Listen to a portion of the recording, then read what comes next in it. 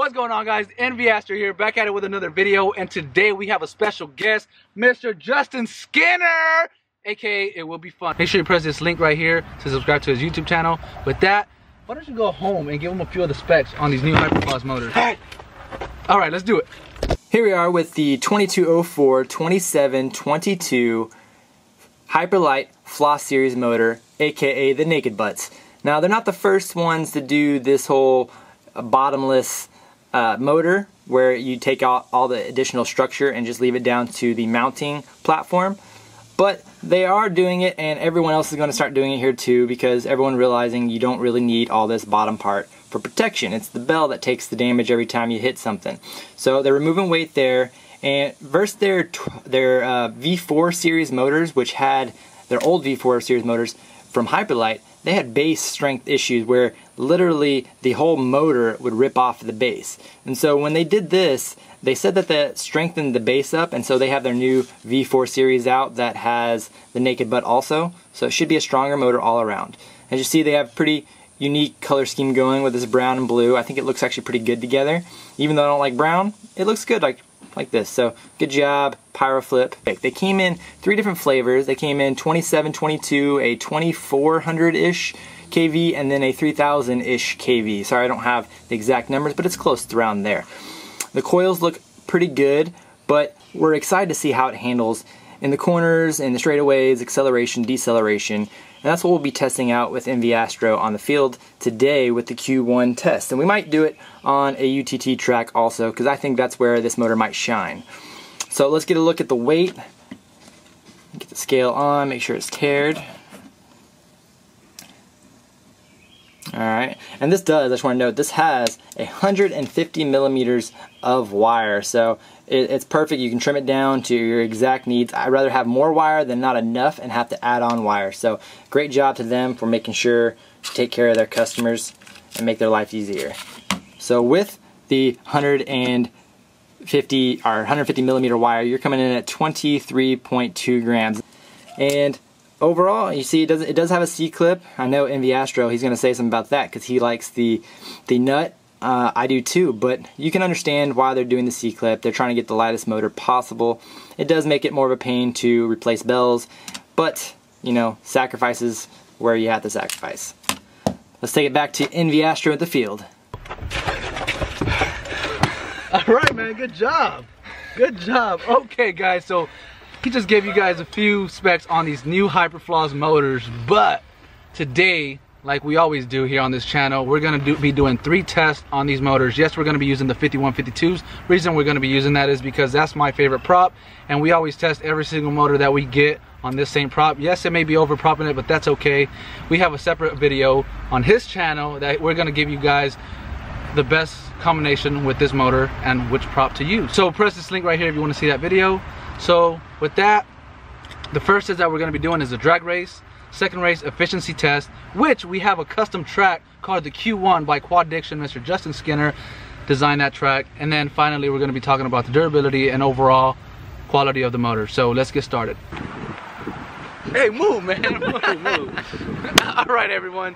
So for test number 1, we did our drag race. And I'll go ahead and post up the numbers for you guys. And overall, this motor did pretty well. As you can see, the numbers are like 4.6-ish. And they compare it to the F40 V3s, not in the sense of power, overall power, but in the sense of the same numbers. So the thing that we felt with these motors, tell them a little bit what you felt first. They were quick motors. I mean, we have a really light frame, so the get up and go was pretty quick. But when you hit the 180 section of it, it felt like it died, and we're on full throttle. We don't let off full throttle. So going through it, it just there's a dead moment before it picks up the speed again. So the low end torque is just not really there when it has to really grab and go. But overall, I liked them. Top end was actually pretty surprisingly Top end was pretty good. Nice. 4.6, I mean that's respectable. 4.6 is respectable. Definitely a motor you can compete with. But keep in mind that he said that the torque wasn't that good, and I felt the same thing. The torque wasn't good. Off the line, they didn't feel as powerful as like F40s did, yet they had the same number that the F40 V3s did. But the top end was definitely there, and I think that's where they shined at, because even though we had it on a overall light build, the torque wasn't there. So but that's kind of what I expected with a 2204 size motor. You don't know. I mean, if you put it on a heavy frame, you're not sure exactly what it's going to do, but we have a theory that it's not going to really perform well on a heavy frame. You need a light frame. This whole build all up is 200 grams with props, and so you throw on a 1300, 140 gram battery, you're looking at 340-ish for a frame, and we usually, our 5 inches are usually like 500-ish. So we're 160 grams lighter on these motors. That's the reason the times are about the same. But if you were to put it on an equivalent weighted frame and rig, it would not be anywhere near the same. We don't know. I would honestly like to test that out myself. So Serge, if you're watching this video, I would like a set of these, because these aren't mine, these are Justin's. I would actually like to test them out on a actual Tokyo frame. That's what I usually fly, so I would actually like to test them out and see if they could actually compete on a regular build. So next up is the efficiency test, and this is where these motors completely shine. Yep. I'll go ahead and tell you guys the numbers.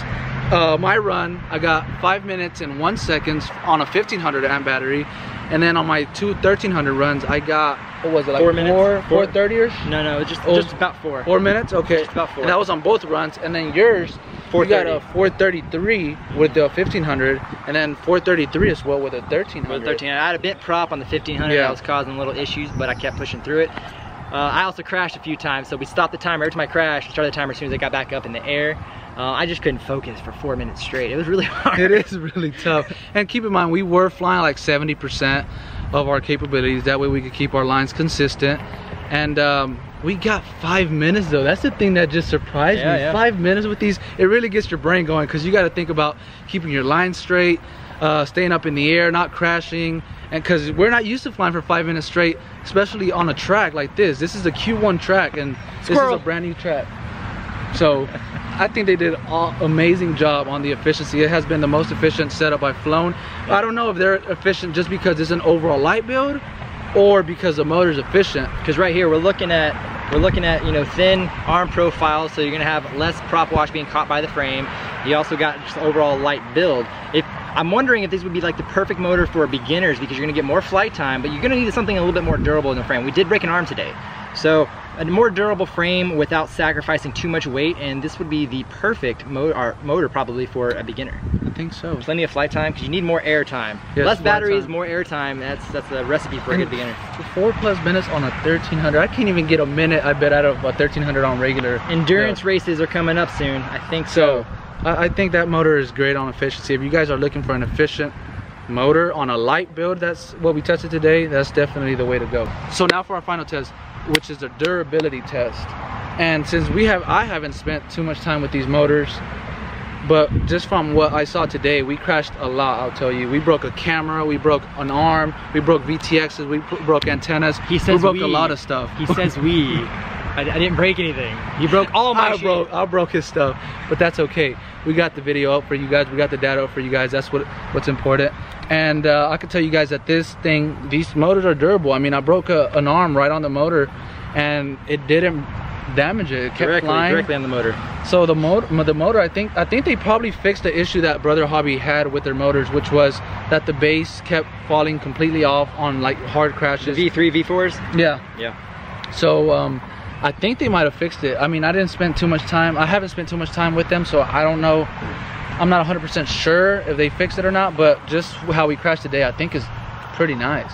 They didn't mess up or anything. Overall, I'm pretty impressed with these motors. I do think you have to have a light frame, but if you can have a light frame, these are impressive motors to be racing around with. They're gonna put up some good times, good race times. We did try out 4 different props on these motors, and we're gonna have that in a separate video. So I'll link it down somewhere up here. It's gonna be on his channel, so go make sure you subscribe to his, because we found some pretty interesting results on that. And shocking results. Shocking results. They were very nice. All right, guys, so with that, please be sure to give it a big thumbs up. Don't forget to comment, like, and subscribe, and don't forget to subscribe to this guy's channel. That way you guys can see the prop combo with these motors. So with that, see you guys on the next video. Peace out. Peace.